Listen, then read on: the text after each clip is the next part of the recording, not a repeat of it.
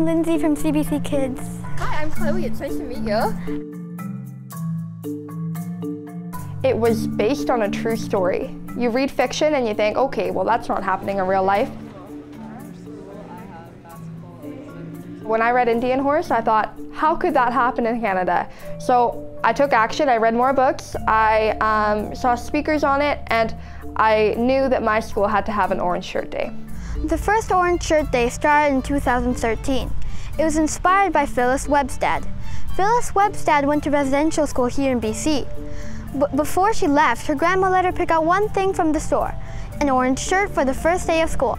However, when Phyllis Webstad went to the residential school, they made her take the orange shirt off. It's an embarrassment that the Canadian government allowed that to happen. So as a Canadian, I feel it's my duty to change it. How many t-shirts have you sold? About 30. 30.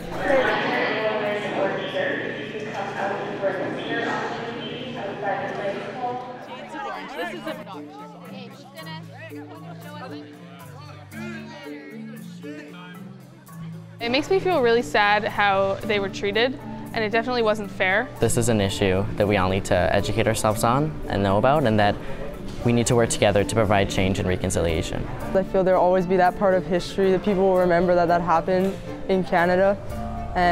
But I feel eventually one day everyone will be treated equal.